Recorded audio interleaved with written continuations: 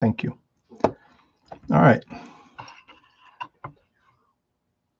I'm not holding my. Okay. So put the focus where it really needs to be. But my name is Peter Verheyen. I am a bookbinder and conservator based in Syracuse, New York. And one of my interests in this field is making parchment from fish skin. This is something I learned about as part of my big Ernst Collin translation project, going through the literature. There were articles that kept popping up, then also in some of my German trade manuals and journals, and didn't really get a lot of information. Did find one article saying how incredibly strong fish skin could be, but really nothing that would help me make it. Reached out to some other people and was given a few suggestions, one of which was unscented dish detergent, works great. And cold water, never warm, never tepid, never hot, cold. And in the interim, I found a lot of tutorials. There's on YouTube for tanning, on Instagram. There's an Amber Sandy who happens to be in the Toronto area and who is an Indigenous educator and science advocate. And she's been doing an awful lot with fish skin, AMB Sandy on Instagram. And it's really worth taking a look at. She's got some really clear instructions for her tanning processes, which are a little bit different from what I'm going to demonstrate. Ditto some of the things on other things on YouTube. Basically, what I'm going to be demonstrating is making parchment from fish skin. So think Western European traditional parchment. The skin is untanned and gets rinsed in dish detergent, cold dish detergent. And this is something I do sometimes at least several days, sometimes a week. Depends on when I can get to it. I always keep it in the fridge because you don't want things to spoil. I did store it once in the back of my fridge where it froze solid. That definitely did not hurt it. And if you need to buy time, freeze your skin. So try, doing that. And then what you need to do is you need to scrape the fleshy stuff off and then rinse it again, and then you stretch it out. And so one of the first questions I've gotten is, where do you get your fish and what size and what species? So far, I've only had one fail with a fish. That was some sardine, fresh sardine, and that skin was just too thin to get off. I suppose I could have wasted the meat on the fish, but I didn't really want to do that because it's a good meal. Salmon, I think, is the best fish to start out with. It's a great starter fish. It tastes great. You can get fillets with the skin on in a variety of sizes here in central New York and pretty much up and down the East Coast now. In the Northeast, Wegmans has a great seafood counter, and you can get fish that are, kind of the size of this. So this is almost 18 inches or so. And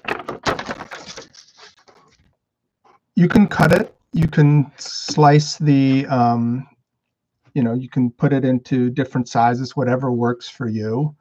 And it's really hard to pick the wrong species. What's important is that you, again, keep it cold, and then also when you're scraping it off on the back, fish skin is incredibly strong. It's almost hard to damage, but you also when you're scraping off, if you have it with scales, you want to be gentle on that side because that's where a lot of the really interesting textures are. A lot of the color of a fish will be in the scales, some in the meat, in the skin, and so, you want to be a little bit gentler. So what we're going to do now is I'm going to focus it down on what I need to now.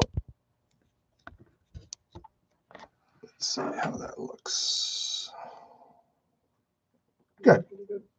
So this is my all-purpose tool for scraping off the fish skin. I used to, when I first started out, I'd really, get a little obsessive about it. I'd use a scalpel, really sharp, fresh blade, and a spatula to scrape. In some respects, I think I was being way too precious. It certainly may help getting the skin off, but when you're doing the scraping off the fleshy bits, it's just too small, too delicate, too precious. You can, if you go to, Better Fish Counter, ask them to take the skin off the fish. They have done that. They will look at you strangely, especially when you say you want it back.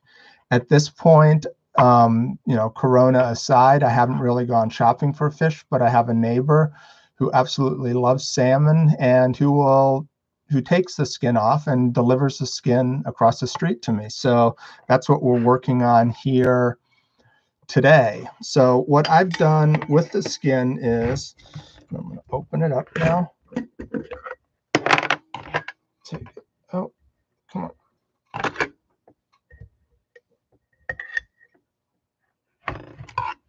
So this is about a third, maybe a little bit less, of the salmon. Didn't want to waste it and wanted to have a nice big piece, but wanted to show the two-step process. And you can see on here that there's still a lot of the meat. And when I was initially starting out, I wanted it all off in the skinning process. And again, that's just a little bit too much. So what I've done now, and the skins that I get from my neighbor, I don't really worry about it. I let it soak in cold dish detergent overnight, and then I'll make a first pass at scraping it off.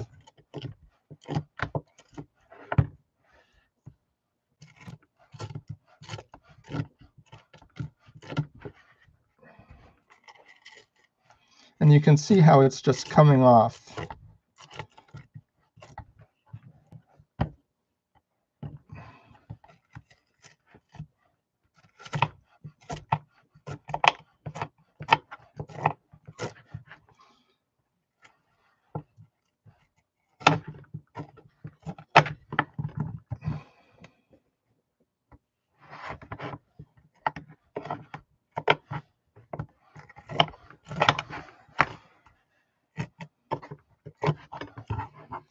Turn this around a little bit because it's a little easier for me to scrape it this way, and I can get a little bit more leverage.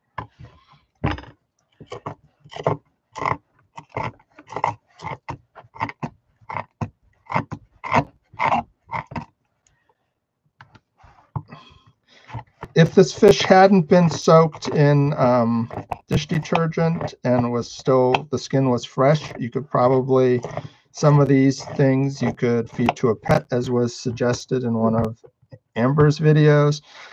She also had a fantastic idea, which is maybe a little bit harder to do now, but go to your local sushi restaurant or seafood restaurant and ask them if they have skins. Normally, these are things that would get tossed out in the trash, and why waste it? Question. Yes. I assume that the fish has been descaled as well before soaking. Yes. Although if you get fish and it still has the scales on it, just the soaking it in the cold dish detergent really does help get the scales off. This skin has been descaled. That's how it was sold. That's how a lot of them seem to be sold around here. But yes, you definitely want to do that. And the scales will come off on their own, running through your hand. You don't want to really work into it with a knife or a spatula or something. And just to remind everybody, I'm using the back of the knife, not the blade for this. But you can see how the skin stretches. You can see the bits of meat coming off. Yes, it's a little on the gross side,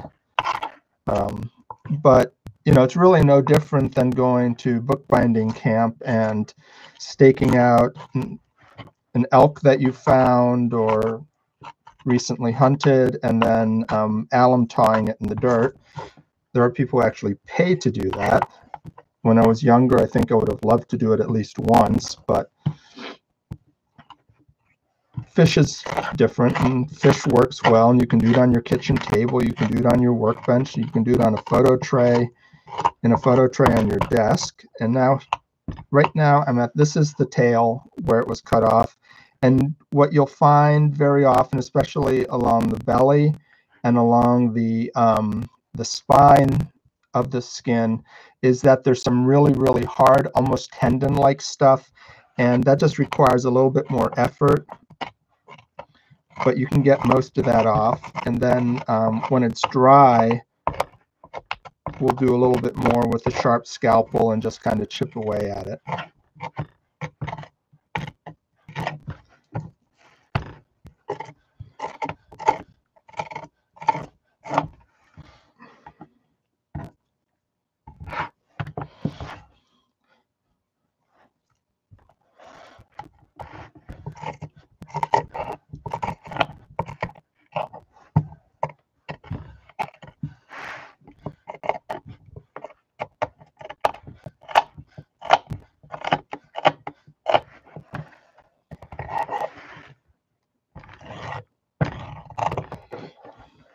And this is really this is about as messy as it gets. It's really not that horrible.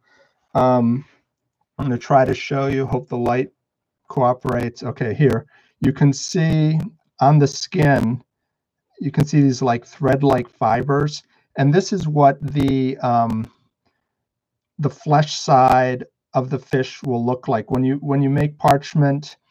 And in some tanning processes, I did tan once, and I was using an egg solution for that, and it was pretty smooth when I peeled it off, but the fibers do come back. You can scrape those off. You can sand them off when it's dry. If you buy tanned fish leather, sometimes it'll be really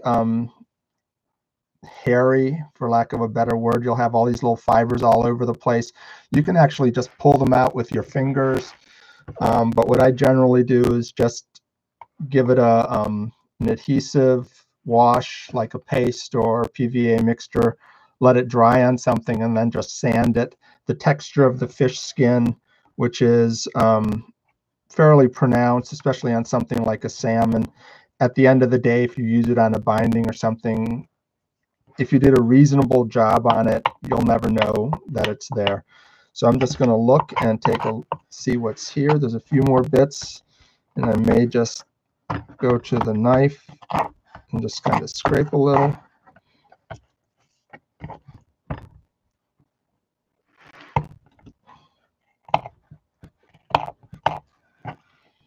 Okay. And now I'm just going to put that in here. This is just the soapy water goes in. Rinse it some. And then so you can see that the skin is now pretty clean. I've gotten all the bigger, more obvious pieces of meat off. I'll look at it in different light and see if there's anything else that's still clearly stuck to the skin. Most of it just are little loose pieces. This is the grain side, the scale side. And if you look at this carefully, you can see, like in the black areas up closest to you, that there's some patches where it looks like the skin is damaged, and that is the case. And that's something where whoever was scaling it was maybe a little too aggressive. The color that's in here, this is Atlantic salmon. They tend to be blackish and then going to a silvery whitish. A lot of that darker part will, I don't want to say fade out, but it gets lighter when it's dry. The skin can be very translucent. Use that to your advantage. You can line it with things. on, I did post a video. I think it's here on YouTube. Certainly it's on my blog. And I used Easter egg dyes. It's what we had in the house. Had a fish skin. I have no idea how color fast that is, but I tried it, and I'll show you the results. Another question, does it smell? Does it smell? At this stage, let me check. It's been rinsing for about 4 days. I don't really take, there's a fish smell a little bit, but it's not really that pronounced. You definitely do not want to skimp on the rinsing process, the washing and detergent, and that's something where I've changed it probably on average twice a day, and that helps get rid of a lot of the oils. This part here still had some meat on it, so I think you're probably smelling some of that as well. If I'm going to put this back in the soapy water and let it rinse, and then we'll see. The worst, for lack of a better word, skin that I ever had was a mackerel. And that mackerel is an incredibly oily fish. And so the cleaning process and turning it into the parchment really reduced that a lot. But there was still enough of it there, and it felt a little on the fleshy side, a little oily. So what I did was just wash that in acetone and just brush that in, and that took it out right there. If you let your skins dry in the sun, the UV will help a lot as well, but the smell really does go away. I have two bindings I'm going to show you that I made, one with salmon, the other with the mackerel, and you can't smell it anymore. I mean, it's just like any other parchment. And let's be honest, those of us who work with leather and parchment, you know, if we paste it out, you can still smell some of the animal-like properties in it. But no, it's not fishy. It's not going to attract all the neighborhood cats or anything like that. But it's a really nifty material, and you can do any number of things with it. Use it as it is. Take advantage of the variations and the gradations. You can dye it. You can back it with Japanese paper, different colors. You can paint it. But it's going to put this back in here. What's the concentration of detergent? Concentration of detergent. I'd take a really good squeeze, especially at the beginning, and really stir it up with the skins, shake it, get it in there. I'll massage it into the skin a little bit and keep changing it. I really don't have any exact proportions. And one of the things with the fish skin is I didn't really find any instructions that said, this is what you need to do. These are the proportions for it. So making it up as I go, and it's worked out pretty well. The best instructions I found were in an article in a German apprentice bookbinding journal. And that was the story of Phipps and his eels. And basically said he went to the fishmonger next door and said he wanted an eel, just the skin, no meat, and had some perplexed looks, got what he needed, and scraped it and hung it out to dry in the shop yard. Okay, put that back. So this is a skin that I've been rinsing. This is the other part of the fish. And this has just been sitting in cold water now. And so the next step we're going to do is we're going to tie it, stake it out with push pins on foam core. What also works really, really well for doing this kind of work are coroplast. You can get lots of free coroplast in the form of yard signs, especially during election season. And the coroplast is nice, it's strong, and you can really put the pins through it.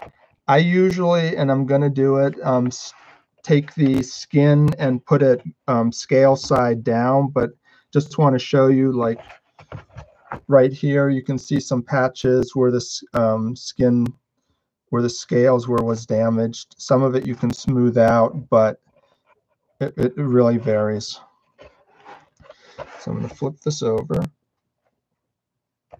and then get my push pins.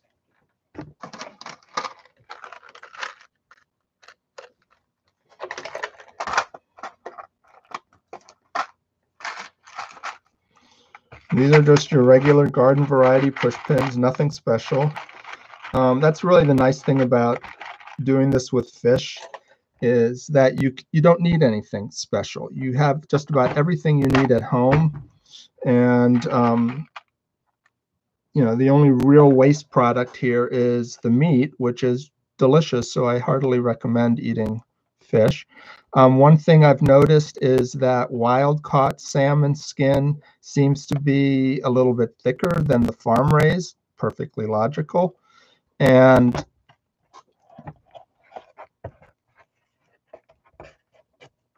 okay.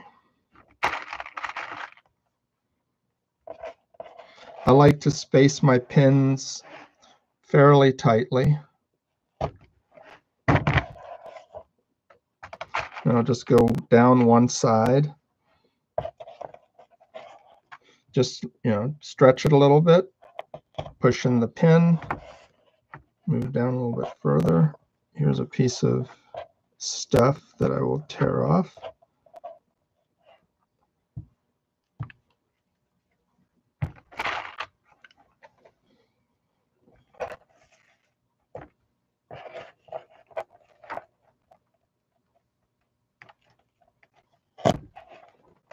Don't seem to have lost anybody. We're up to 100 viewers. It's kind of cool.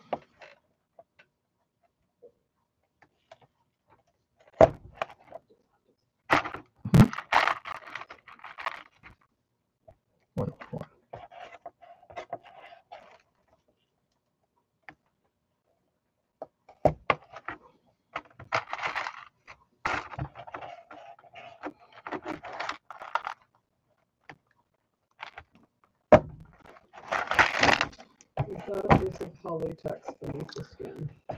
There's a conservator asking a question. Yes, it is Hollytex, not Rime, Hollytex.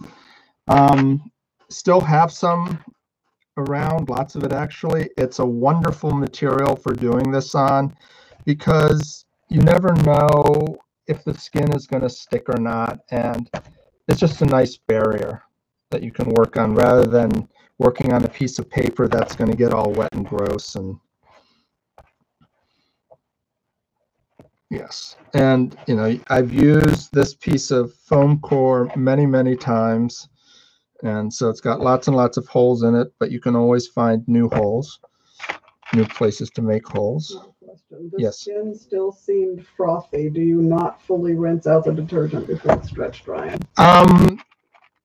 Yeah, there's a little bit in the water. I did rinse this quite thoroughly. For the purposes of this, it's maybe got a little bit more soapiness in there, but it's not. This is just unscented, and I don't think it's going to cause any problems.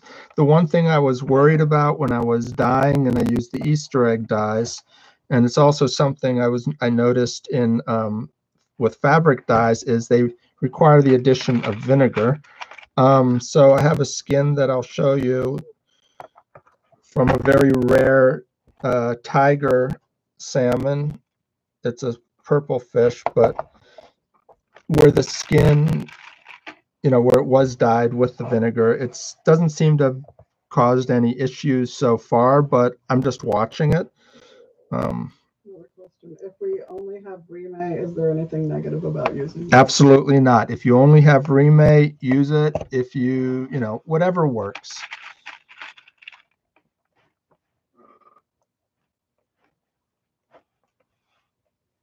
You know, like Phipps with his eels, you make it up as you go. There's wonderful sharing of things related to fish leather, fish parchment. Somehow, for whatever reason, maybe I'm looking more, but I seem to be seeing more and more of it. Who is it? It's in The University of the Arts in London, in their fashion program, is doing a lot with fish for fashion, but also a lot of workshops. I posted something this morning about an online workshop. So there seem to be more and more opportunities. One of the things I like about fish, and it's kind of relates to what I was saying about bookbinders and conservators loving experiences where they can, tan a hide out in the wilds or something. This is fairly small and it's fairly easy, and it's really not as messy or gross as it looks. But this would be a perfect thing to do with, let's say, a workshop in a history of the book class. And when all this is behind us and before the next plague hits, combine it with a good meal. And so you all skin your fishes, no cheating and buying skinned fish. And then you go out and cook it. And everybody gets something back. And this is, fish has been used on books, for clothing, for lots and lots of things. So it's not like this is a totally new, novel material. I think we're just rediscovering it. And other places are looking at us and saying, really? Okay.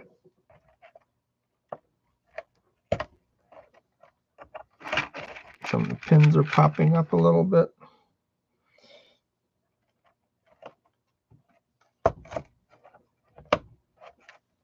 Okay. Let's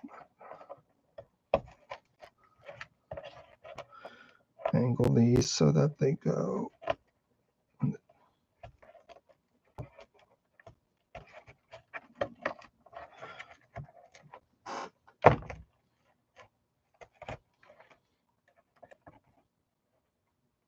Do you ever get tear out or large holes from the push pins? Have you ever tried using something like binder clips? Good question. Yes, I actually, this is about push pins versus binder clips and things. The first time I ever did it, I did use binders clips. And what I did was use a staple gun to staple the binders, one part of the binders clip into the wood. I find that it's just, for me, it was just too fiddly, too physical to really get the binder clips, get it positioned, position the staple gun, pull it. You're certainly welcome to use binder clips. There's nothing wrong with them. But I just found that push pins were a lot easier, especially when you stick the push pins into something, like foam core. So here's the skin. And so this is going to take a while to dry. And it's a nice day. I may actually, when we stop here, put it outside in the sun to dry. And then I'll share pictures of it when it's done. But, this is really all that's involved. And I'll show you some other skins and some books now. Okay, one question. Yes. How much are you pulling or how tightly are you stretching the skin? I'm pulling and stretching the skin as tightly as I can. To get back to the previous question, yes, I've had things tear out. Often that's if I was too close to the edge, or I overworked it, or the skin was a little on the thinner side there. There's factors, but it's really, really hard to tear out. The one thing that I will emphasize again and again, and I did at the beginning, is you really have to use cold water for the entirety of this process. And if you use warm water, and by warm water, I mean even something that is, in today's world, we might consider still a little too cold to properly wash our hands, that can cause the skin to break down almost instantly. And I'll show you some beautiful Arctic char. And I was getting ready to do the final rinse before staking it out, and got somewhere in there, got a little bit of tepid water on there, and the skin started to stretch strangely. I did get tear outs. It basically felt very gelatinous. And, if you get in warm water, the skin will start to break down and almost dissolve. Binding question. Yes. When binding with fish parchment, is it closer to binding with other parchments in the sense that minimal water/liquid should be used? I don't know about minimal in terms of binding. You can work it just like regular parchment. In terms of too much water, too little, it really depends on what you're doing.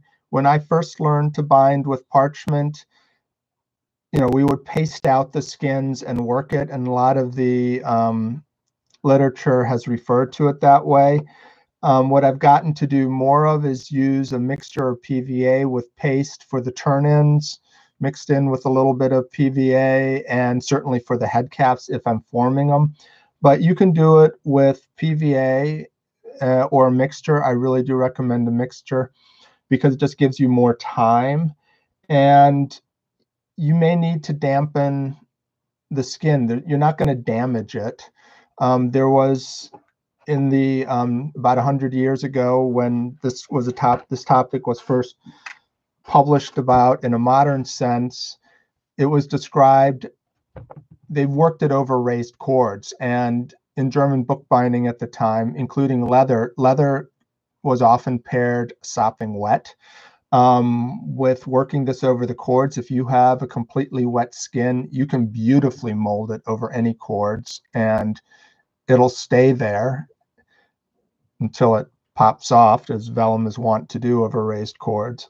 But no, you can work it pretty much just like any other material.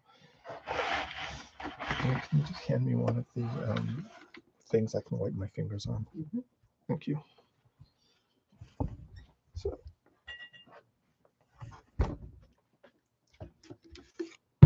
Thank you.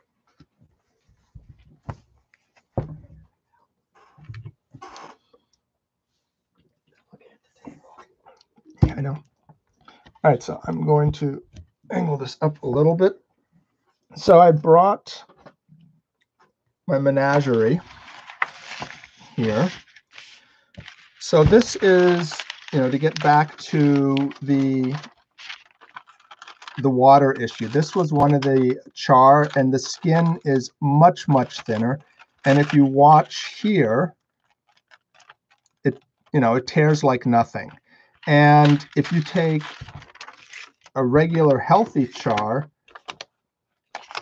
it doesn't tear at all. And it's just like salmon. Fish skin has an incredible tear and fold strength. Tim Barrett tested some of the skins. I gave him a salmon and a piece of goat vellum of the same thickness and had him compare it with his PC4. And the fold strength of the salmon was off the chart and almost exceeded the counter on the fold device, and it failed the tear test because it couldn't be torn completely through. But this is, you can see it here, you can see the spotting. This is Arctic char. When it came off the fish, it was very, it was kind of pinkish at the top, more whitish here. You can see that the color really went away, but you can also still see those spots that were there. And this is something that you can really use to advantage. If you back it, if you color it, it'll, have different things. This is the back side of it. You can see the lateral line, and, it's not straight. If I was really worried, I might try to straighten it out. But, again, it's something that can be worked into the design.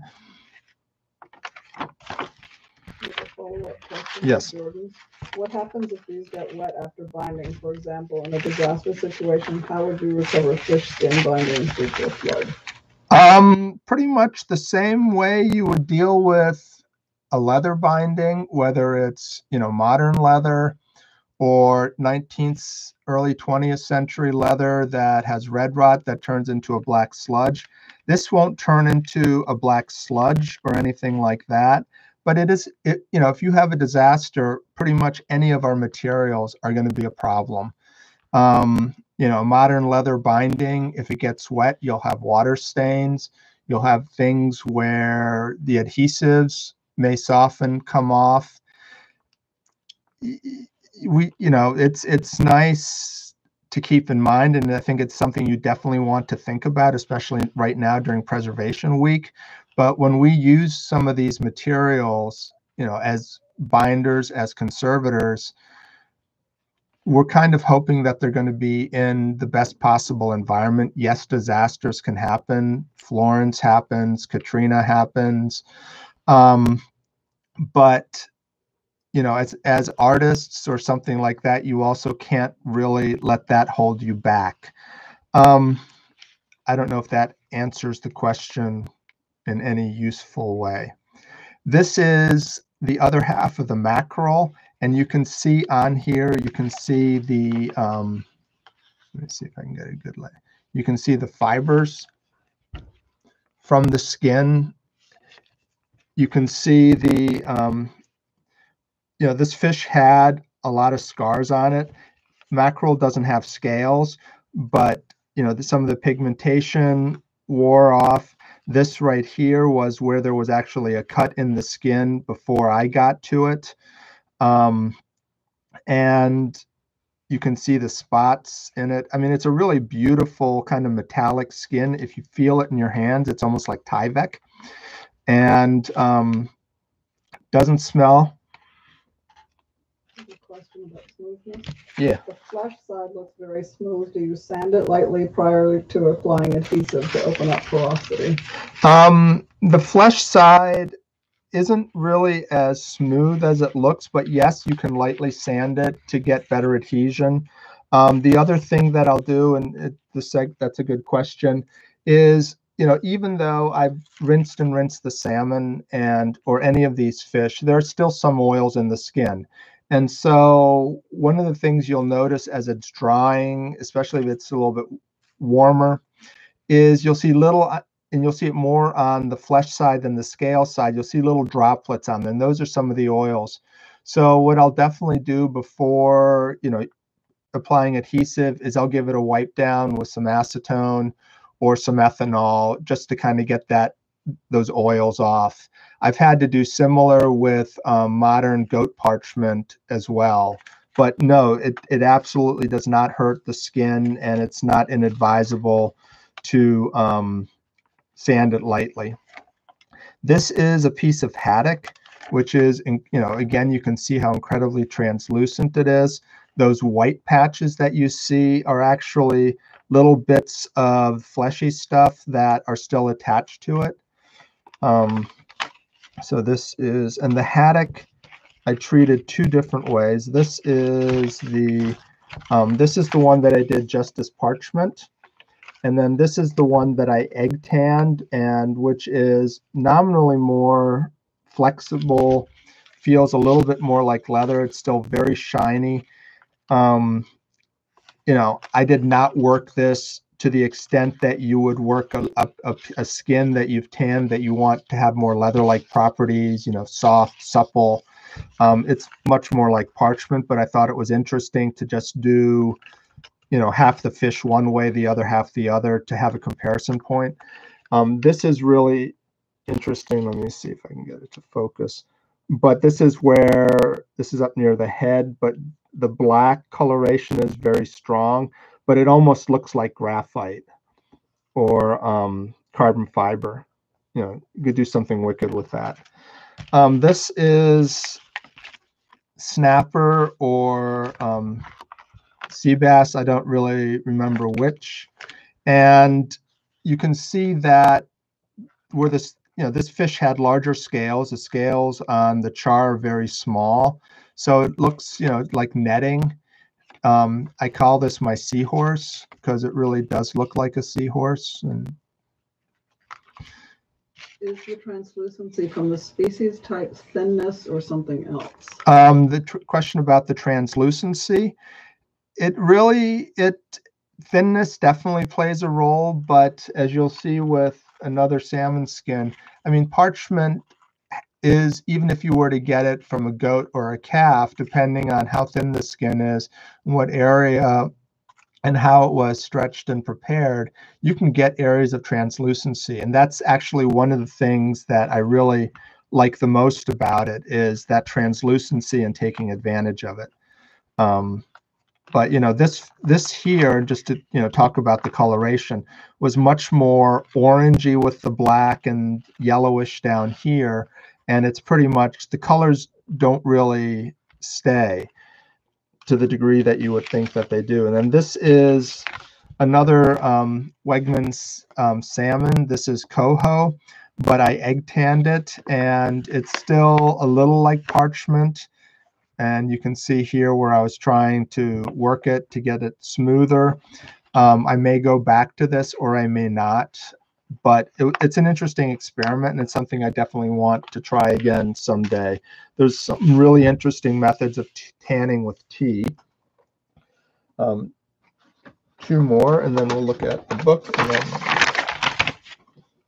can you do me a favor?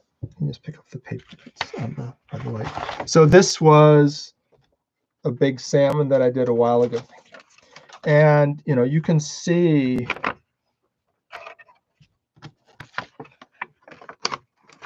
how translucent it is. And this is a photograph that's behind it. But when you're looking at it, you can also still see the texture of the skin, and so it's interesting. Question. Somebody said coho salmon, and then somebody said in the Midwest we have a lot of catfish. Have you ever used that? I know they don't have scales, but they are at times very large. Catfish, be still my heart. Growing up in Maryland, used to go bullhead and catfish fishing. Need to find some here. If you can catch a good channel cat, and you need to skin catfish anyway to eat it. Yes, definitely. Those skins are going to be super strong and have really neat properties. When you egg tan a fish skin, is there a particular type of egg that you use? I use, because that's what we have in the house, organic free-range chicken eggs. I mixed it up with a dish detergent as well to get it in there, and worked it. And it's something I've only done once. Most of everything that I do is related to parchment, which is kind of my favorite material. But I would say experiment. There's a lot of different recipes out there. This is the Easter egg fish. And when I put it out to dry, I used organic Happy Chicken Easter egg dye. The dye is based on beet, and I have no idea how light fast this is going to be. I have no idea what effect the vinegar might have had. I did rinse the skin after the dye, but probably not enough to really get it out. But anyways, when I staked it out, I had a piece of paper behind it to help absorb some of the moisture. And I was noticing as it was drying these, almost like tiger stripes, and was wondering where they came from. And then when I took it off, this is where it stuck to this paper, and it came off, with the exception of one spot, very easily, with leaving behind just minimal residue. But again, it's not gonna, this is good paper, doesn't really matter. You can lightly sand it off, but it really left some interesting color. And if I hold it up this way, you can see the light shining through. So, again, this was a totally random effect. I really like it. I have no idea what I'm going to do with this skin, but it would be fun to use on a book. And then finally, show you two bindings, two different fish.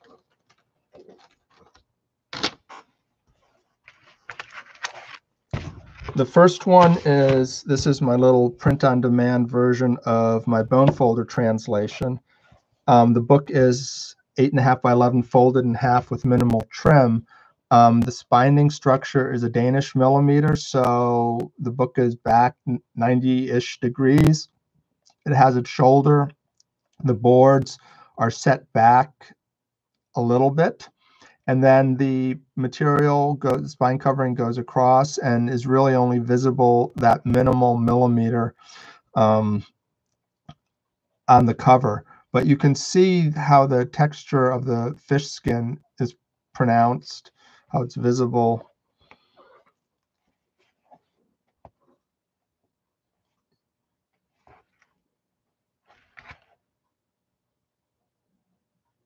And the sides of the book are paste paper.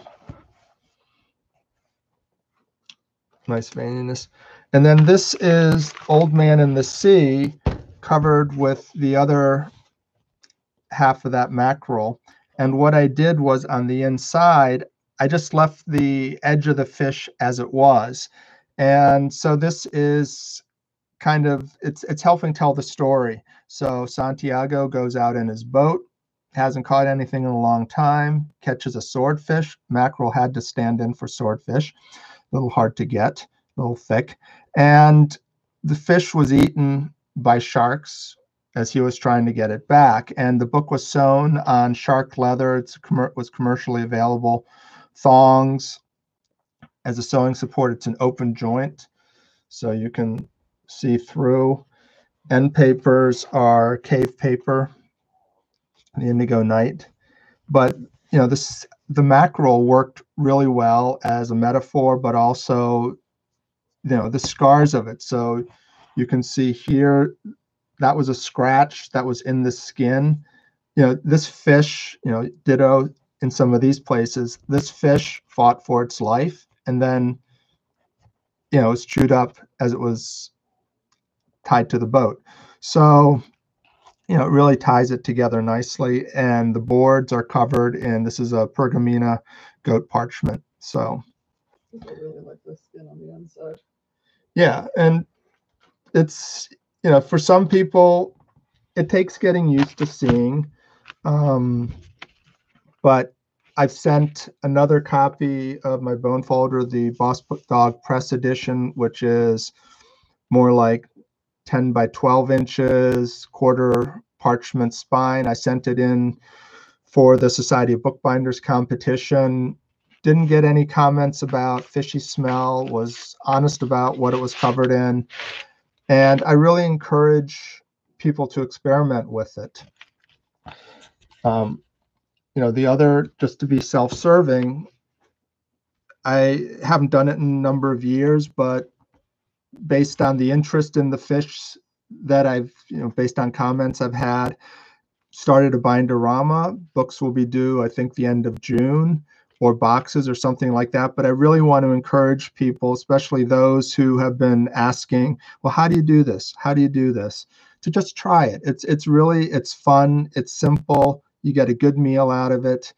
You know, the suggestion from Amber Sandy in one of her videos was also just go to your local sushi restaurants or fish counters, ask them for the skins. That saves a lot of people that work, which is really the fussiest and to some the grossest parts. Make sure that, like Julia Child, you are alone in the kitchen, but sometimes that can't be avoided. But mostly just try it out. I mean, it's an incredibly strong material. It's a beautiful material, and I thank you for your interest. Any other last questions?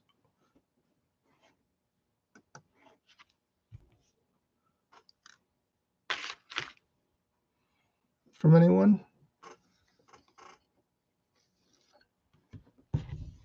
No? Well, thank you very much, and I will make sure that this gets, it'll be posted, and if people have questions, you know, post them in the chat. And no, Beth, you cannot make parchment out of already cooked fish, because that is pretty much the same thing as putting it in boiling or hot water, and it breaks down the skin. If you've ever had the fish and you know, it's been cooked, especially depending on how you do it, it's not really advisable. Never mind you're adding olive oil or butter or something like that. I do know, and I think it was Monica Langway in Sweden who said something, this was several years ago, about having pulled the skin off a smoked fish. I tried that when we had a smoked salmon in the house, and it didn't really come off as cleanly as I thought it should, and I didn't want to waste any of the meat because it was really delicious. But you can try it if you want. Again, it's a very easy, fun way to just experiment. Drying conditions right now, and with the skins I made over the winter, I just let them dry at room temperature. In my basement down here, it does get fairly chilly, so I put it a little bit closer to a kind of a radiator style space heater that I have, and just let it dry. Again, you're not rushing it. To the question of Easter egg dyes and leather dyes a no-go, I have not yet tried leather dyes. I've heard fabric dyes recommended. I've seen tea and other more, barks and things like that mentioned as also coloring agents. There's no reason you couldn't use leather dye. The thing that I've noticed with the fabric dyes is A, the addition of vinegar, and B, mixing it up in hot water. And you can't put the fish skin in the hot water, so I basically need to try, mix up some dye, let it get cold, and then put it in. It might not, the worst that might happen is that the color is just a little bit more faded out, not quite as stark.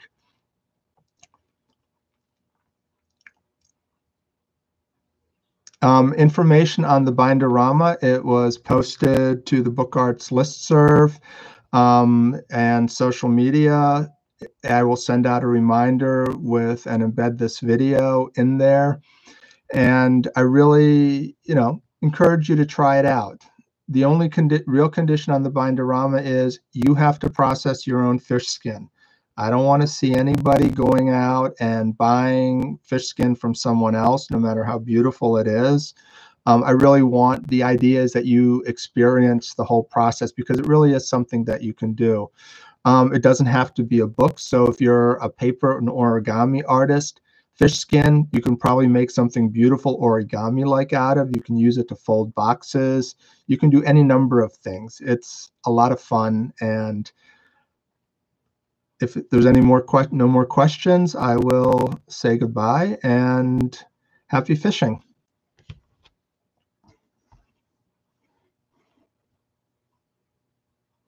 Another question, could you soak the wet dyed skin in a cold solution? Yeah, there's no reason I couldn't do that. Calcium carbonate could work. Calcium hydroxide is a little bit more aggressive. I'll see. At this point, I'm not really worrying about it too much. But again, it's one of those things where, certainly from a conservation bookbinder's perspective, not a lot has been written about it. The only things I could find about fish and binding are in the German literature. There were some references in kind of the World War I, post-World War I era about, we have shortages of things, they're still rationing, and this was in the English as well as the American, like the fisheries newsletters. I found references about using fish skin for any number of things where leather might have been used. And but in terms of bookbinding, other than what I found in the German trade journals, there hasn't really been anything. So I was really encouraged by what little tidbits I had, and people who would say, kind of with a sly smirk, and go for it, have fun.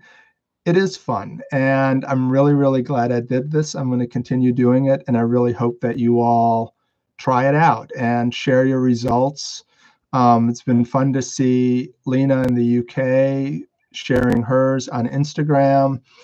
Thank you to Abigail Bainbridge for encouraging me to do this webinar approach, and I hope it was enjoyable, and thank you very, very much. Bye-bye.